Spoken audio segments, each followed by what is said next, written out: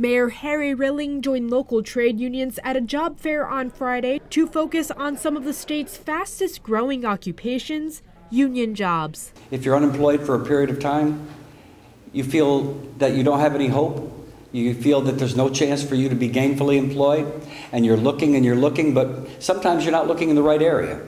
So there's the area right here. 11 labor management trust schools were on hand in the community room at Norwalk City Hall to speak to men and women interested in training for occupations in carpentry, plumbing, electricity, and other construction trades. This is the first mayor in a long time here in Norwalk who also believes in project labor agreements on municipal projects, which is really important because the quality of work is much higher and the results you get is much better. Well, these schools are all involved with the building trades, and what they are tickets to the middle class.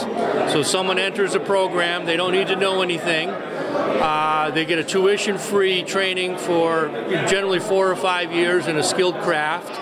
They earn money from day one. You start as an apprentice, and they teach you everything. They send you to school, they give you an education, everything, so it's great. The benefits are great. The idea of a trade union job fair came about by local advocate Martha Dumas. The more I can get the young men off the streets and working, the better our community is. The Connecticut Department of Labor has identified union jobs as growing. Vinny Valente, program manager for the Office of Partnership and Training at the State Department of Labor, says training is an essential part of a qualified worker. They'll go through a 4 or 5 year training program, which is we used to call the original 4-year degree, and their value is $10,000 to $20,000 of scholarship for free, and at the end of the process, they have good middle-class jobs. Once you reach that 4-year, 5-year period where you get your certificate, you're still young enough to start your own. Opportunities are available to those age 18 and over.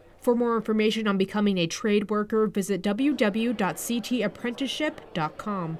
In Norwalk, I'm Priscilla Lombardi for It's Relevant News.